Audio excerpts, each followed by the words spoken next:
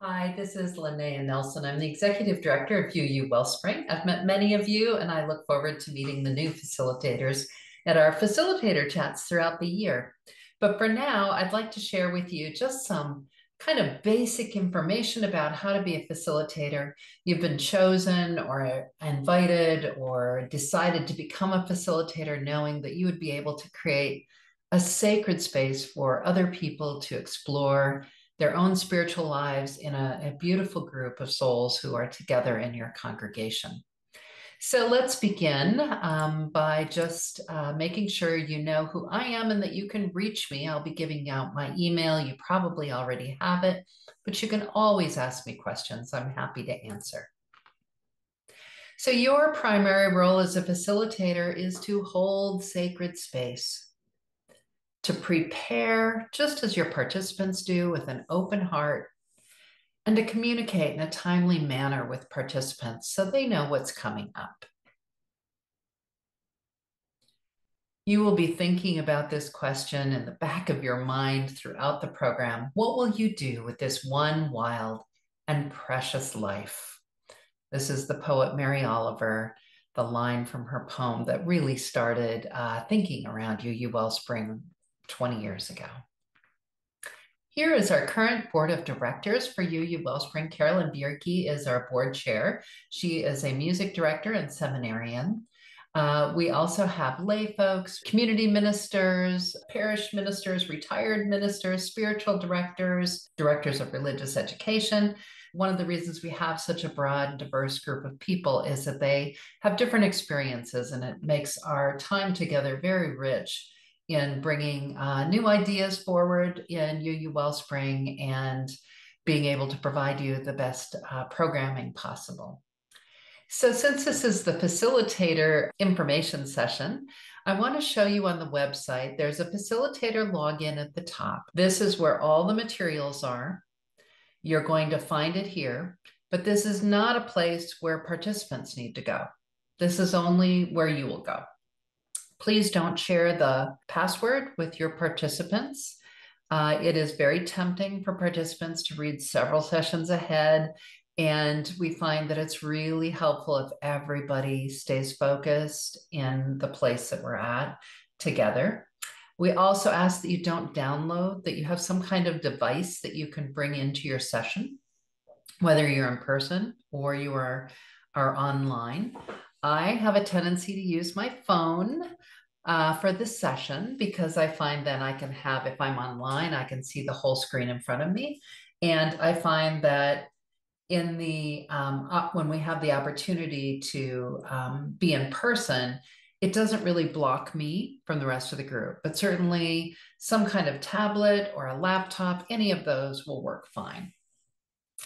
So you'll go to this facilitator login, but you'll go to sources if you are a sources facilitator, or you'll choose another one.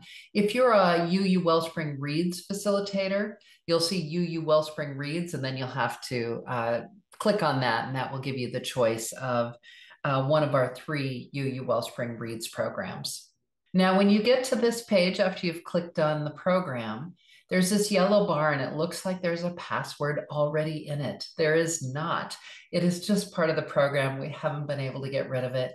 So just type over those little dots, the password. And if you're saying, oh, I don't have a password, there is a link. It should have been sent to you by your coordinator for your congregation, or you can find it at the end of every one of my emails. And I'm just director@uuwellspring.org. You can see it above me. And that facilitator registration that you need to fill out will then automatically send you the password. So then you'll hit the submit button. And once there, I'm going to be showing sources because so many people who, when it's your first time facilitating, it's often sources. But if you were doing deep questions or Article 2 or whatever, you'd have a picture and you would have the word on it. So you'd know you're in the right place. The sources program starts with a facilitator guide. Most of them have a facilitator guide. Some of them just jump right in. Then there's the email to send before the retreat. And there's the actual retreat. So you can take a look at these. We have a 2.5 hour retreat for sources, and we have a 4 hour retreat. We recommend the 2.5 hour retreat and the email that goes with that if you're doing it online. If you're doing it in person and you can have everyone attend for the full 4 hours, you're welcome to do it that way. So the retreat is required for all of your participants and you as facilitator or co-facilitators. And I'm sure you're thinking, oh, but we have this one person who can't come to the retreat, but they're going to be fine. They might be fine, but the rest of the group is going to gel during this retreat. It's really an exciting first step. So if you have someone who can't attend, I would invite them to wait till the next year. And that sounds really hard, but it also means that everyone who's in the retreat and shares everything from what they're excited about and learns about spiritual direction, and they learn about spiritual practices and share their trepidations, they will all be doing that together. And I will tell you that over and over again, when people say, "Oh, we did try to have somebody miss the retreat," and you could tell that our group just really had a hard time. When you open up a sources session, you'll see that this is the email for the retreat. There will be an email. You need to read through that because sometimes there are places for you to input information, the date, the time, the Zoom or the room number. And then I also, when I open up this email, here's my little tip of the day. If I'm about to facilitate session 3, before session 3, I open up session 4.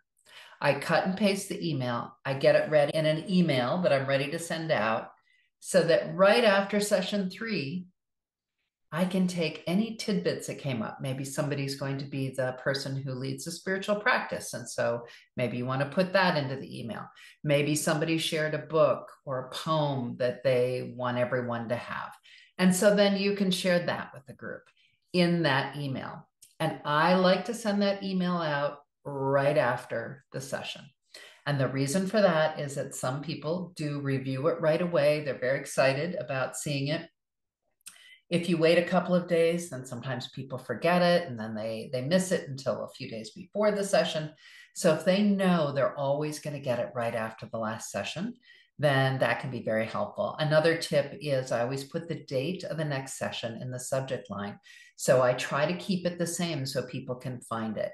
So I might have UUW to stand for UU Wellspring, and then I'll put the date and I'll put September 12th or I'll put 9/12/23, but do it the same way every time so that when people are looking for it, it is much easier for them to find it. So there's also a place for you to sign, but really read through it. You can tweak this a little bit. There might be things you need to tell your group in particular. And so don't just send it out. You need to read through it and add your part. Now, we've talked a little bit about the retreat, and if you've already taken UU Wellspring, you may remember it, but you may have had a different format than what you're planning to do. So once again, sources is 2.5 hours online or 4 hours in person. First retreat for your congregation. If you're brand new to UU Wellspring, you hire UU Wellspring to come in and do the retreat. And we do that online, whether you're meeting in person or not. And if you have someone in your group who has taken UU Wellspring and you think that they're a great facilitator, feel free. And in fact, most congregations after the first year, they do their own retreats. We also have a few congregations who invite us back year after year because they want someone from the outside to be doing the retreat. The Deep Questions has a 2.5 hour retreat. So just add a half an hour to that first session. Same thing with spiritual practices, it has a 4 hour retreat. I think you can look through that and decide if you want to shorten it down to 2.5 hours. That is up to you. But right now we wrote that one as a 4 hour retreat. And it gives you a little more spaciousness. Faithful Actions is just 2 hours. Maybe you want to do 2.5 hours, especially if you're combining groups. So say you had 2 groups of sources and they're going to come together for Faithful Actions, then maybe you want to have a little extra time just so that people have a little spaciousness in getting to know one another. Sacred Arts has 2 options. You can either do a 2 hour one or a 4 hour one. UU Wellspring Reads, which is one of our 6-session programs. The youth or young adults, 18 to 25 usually, or Article 2, are all just done in their first session. We have journals for 2 of the programs. Since we started UU Wellspring with the 2.5-hour retreat, which started last year, we have supplemented that time with videos because we feel like the information is very important for you, but the videos then have reflection questions. And so in order to keep track of all that, we find people were requesting a journal. So we created one. You can get it on Amazon.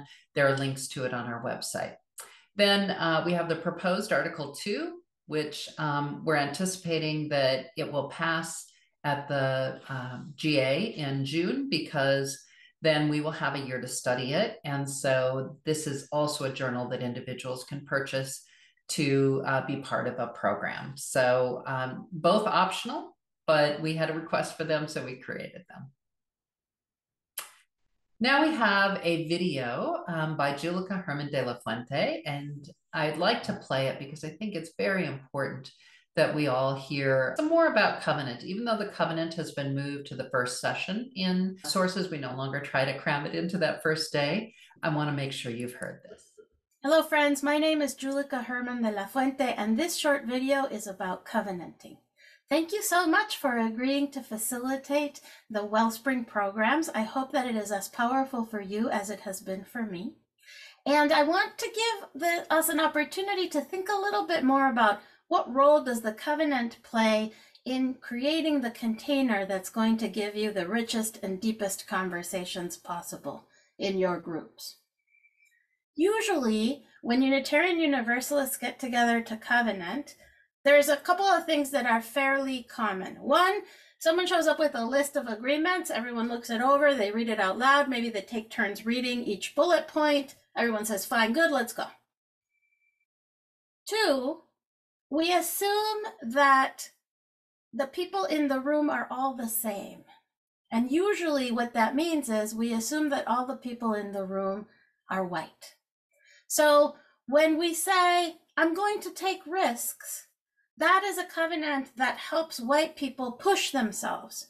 But I have heard colleagues of color say, I take risks every day. I need to pull back and take a rest. That's the covenant that I'm making with myself. Similarly, when we say we assume good intentions, it means that we don't want to take responsibility for how our comments or our behaviors land in the group, because if I don't mean anything by it, then it shouldn't have any impact. And that's not true, of course. There is a gap between intention and impact sometimes. And so an effective covenant will challenge us to attend to the impact of our communication rather than just the intention. I think also it's important to separate safety from comfort. Yes, it is important to create a fundamental container of safety, and by that we mean a container where you can trust that other people will honor and respect your experience, will treat you with kindness, will hold your experience confidential. All of those things are important. But when we say, therefore, I always need to be comfortable, I always need to feel cozy, then we are not creating enough space for us to challenge ourselves and to do the deep spiritual work that these programs are really preparing us to do. So as we look more deeply into what does that mean to feel safe versus comfortable, and when we focus on safety and separate it from comfort, we are able to be more authentic, take more risks, and go deeper together. And that is a powerful experience, because ultimately that's what we're trying to do, is to create a space where folks can say how it truly is with their heart, with their souls. And that's where the growth happens, right? So I encourage you to help your participants play with discomfort and curiosity. I encourage you to build bold spaces rather than focusing just on comfort or safety. And I hope that you find that sweet spot of learning that is somewhere in between total conflict avoidance, everything is safe, I'm not really going to say what I mean, and pushing people so far that no one can participate because it just doesn't feel it just doesn't feel safe enough to be that risky. So may you find that sweet space of learning, and may your covenant support you in that process. Blessings on your groups and your facilitation, and thank you again.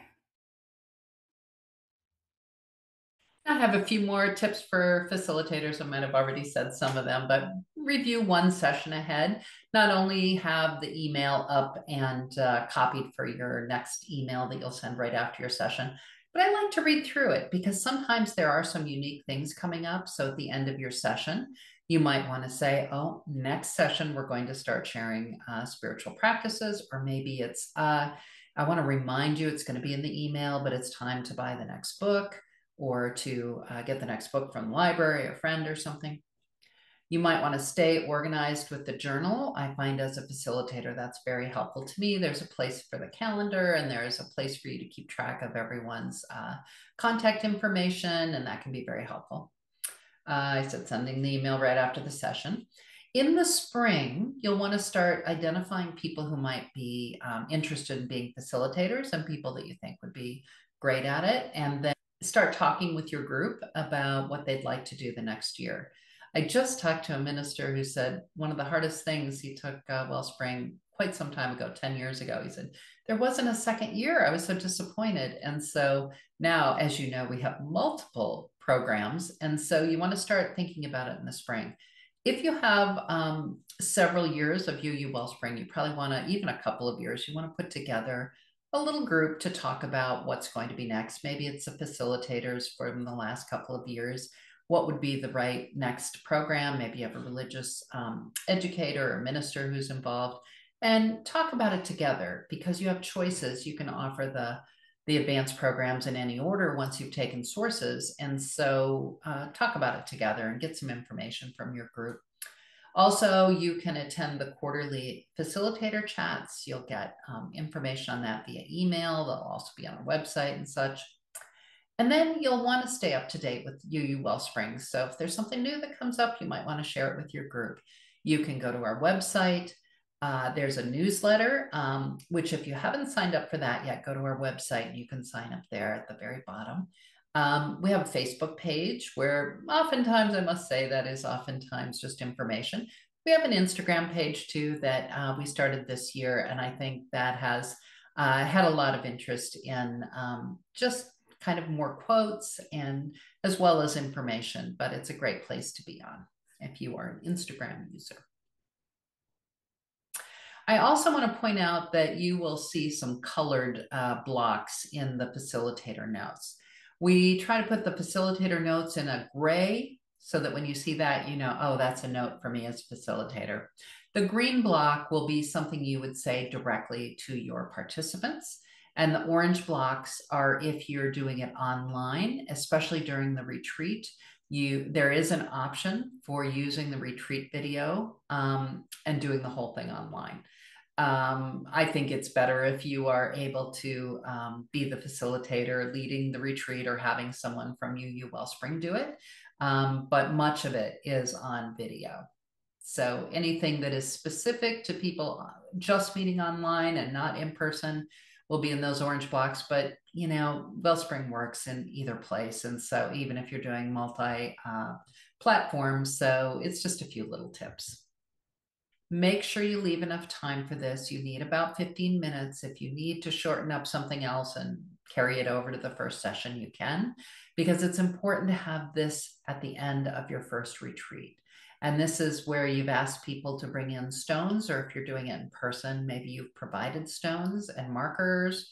Paint takes a little too long, but they can certainly go home and paint them. But they're going to be doing this using a metaphor of a trip or a journey and writing on their rocks. And you just want time for that to happen in your group. Also, you'll notice as a facilitator at the very bottom of every single session and every program, there's a submit a comment. Please put in comments about the program here. Maybe you stumbled across a great reading that fits really well in here. We have multiple years. We are always adding new things. There's some oldies but goldies, but we do try to keep as relevant as possible. And this is where we sometimes get some of those ideas. Also, if you have a question about a session or you have a challenge, you're welcome to put them in here. It does not show up on the website. It only goes to me. If it's something I feel I need to bring to our board, I will do so. Often I can just email you back and we will work through it. Or oftentimes it's, did you know there's a typo here or something? And that's just so helpful. So please use that as a way to communicate with me. If you chose to send an email separately, then I have to go find which session it's in. And sometimes that's not clear. If you put it here, it's attached to the session and it makes it easier for me. So I appreciate it when you put the comments here. So there's also a programs page. It has for congregations and individuals. So if you are in a congregation, you might want to look that over.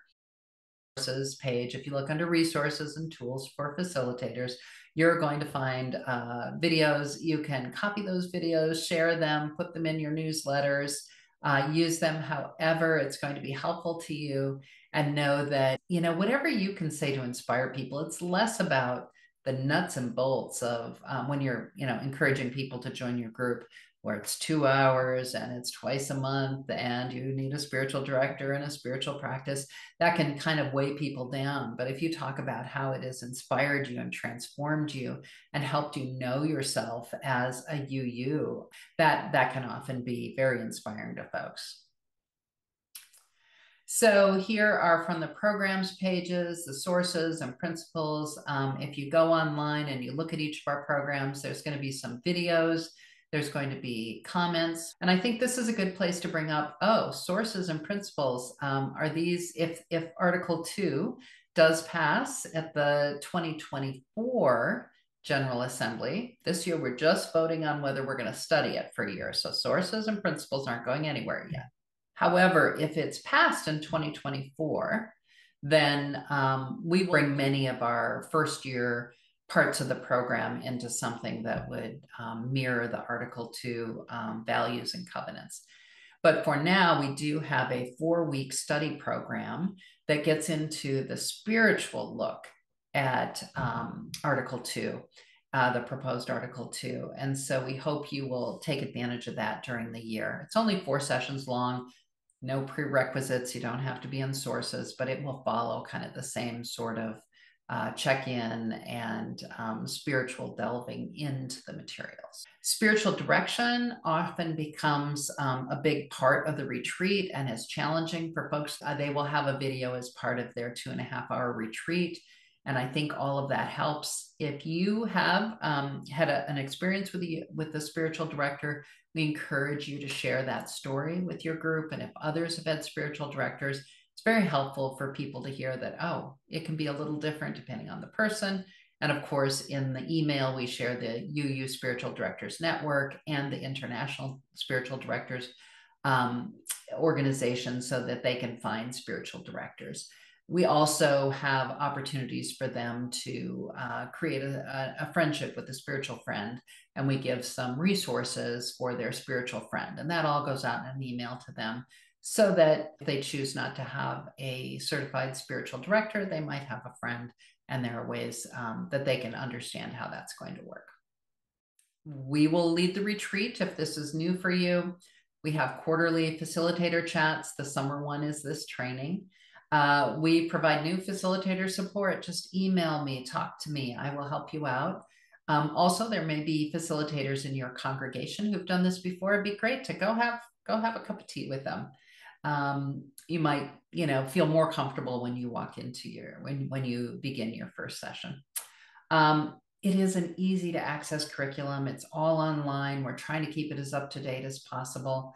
The pre-written emails with all the links and homework are all laid out. So as a facilitator, the part that is really different for you is before the session, you get that email ready and send out, but otherwise you're participating in the pre-work in the same way that every participant is.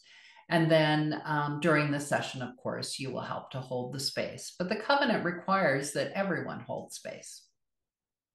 And there's my email, director@uuwellspring.org. I hope to hear from you. So if you're not doing the first year program or you're thinking about it for next year, after sources, you can do any of these year-long programs. They're $200 each. One is on principles, one on justice making, deepening our spiritual practice, creativity, and the UU influences we've had in our lives. Do them in any order. And right now we just have these couple of journals, but let us know if you think they're really helpful and you're going to do another program the next year. Let me know. I can pull one together.